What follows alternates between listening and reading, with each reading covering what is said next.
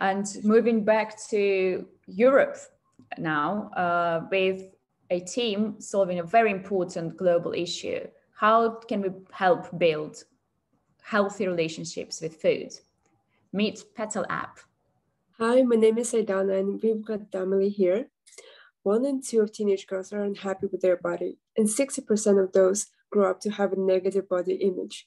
This leads to a high risk of development of an eating disorder, which, if you didn't know, has the highest mortality rate out of all mental conditions. I was part of that statistics. My daily intake some time ago was only 600 calories a day. And the experience of that is not great. I was bombarded with unreliable and conflicting information about diet and health. I lacked access to professional help, and with any mental health condition, I felt lonely and isolated. Which is why we came up with Petal app, a mobile app that helps people with poor relationship with food to build a happy one instead. It's built on 3 main pillars of credible information in the form of podcasts, videos, articles, and exercises, peer support through community chats forum, and therapist marketplace with a chatbot. It will be on a premium subscription, so people will get community chats, basic content, and connection to therapists for free, and they can pay to get more exclusive content, gamification, and an AI chatbot. We'll have additional revenue streams through advertising and therapist marketplace. There are over 80 million people with eating disorders in the world, and this number will only continue to grow with a high percentage of teenagers becoming unhappy with their body as they age. There's also a sharp increase in demand for eating disorder helplines, as well as mental health apps. We are going to target 3 user groups.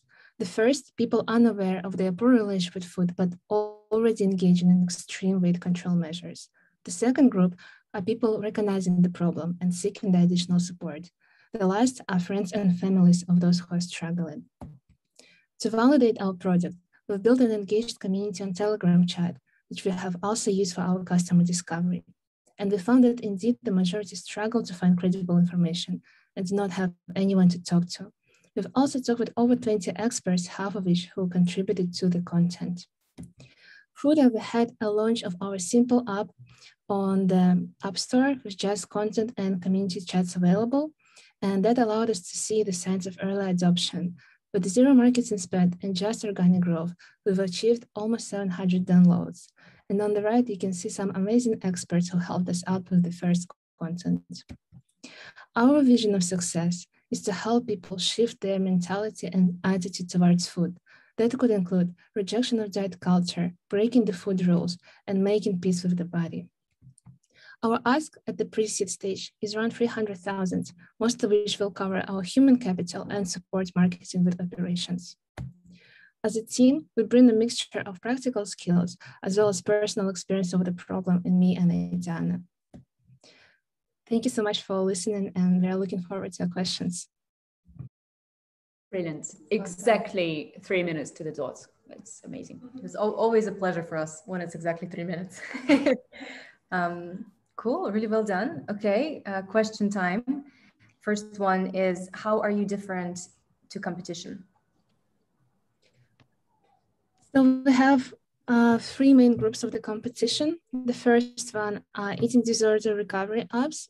The second group are mental health apps. And the third group are therapist marketplaces. And we are different in a way that they bring all the features in one place as a one-stop shop focused on eating disorders. So for example, for eating disorder recovery apps, they are exclusive for people who are not diagnosed. So they only need to be used together with a therapist. Mental health apps such as Headspace and Calm, they lack eating disorder focused content, and they also do not have the community aspects inside. And the Therapist Connection app do not have the content and do not have the community chats inside, and we will also bring the focus on eating disorder specialists. Brilliant. So the question, which I think you also get quite often, is it can have very positive impact, but have you considered the unintended consequences? How do you moderate the chat to make sure it really only helps people rather than, does the opposite? Yeah. Okay. You go on. I don't know. You go on. It's fine.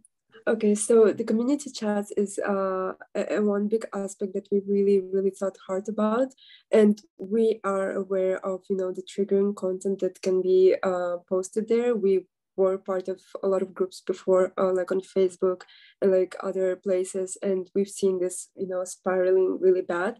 So we created a long list of banned words that we are not allowed to use in the community chats, and our backend system detects those words before anything is posted.